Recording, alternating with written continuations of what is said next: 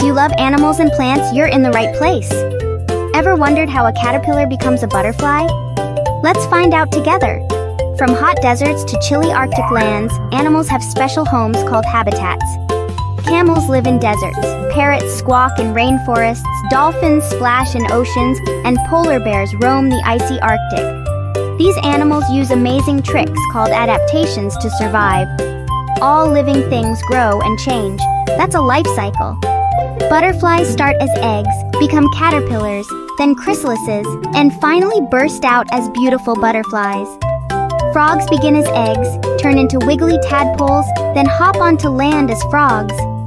Plants grow from tiny seeds, sprouting leaves and flowers with sunlight, water, and soil. Quick quiz.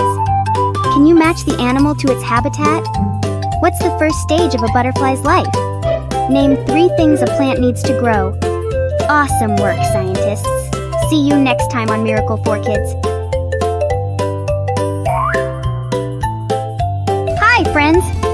Today I'm going on an exciting adventure to explore different animal habitats and how animals survive in them.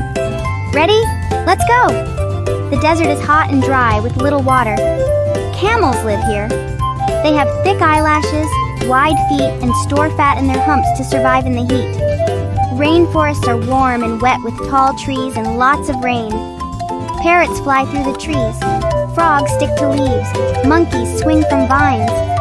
These animals are great climbers and use color to hide.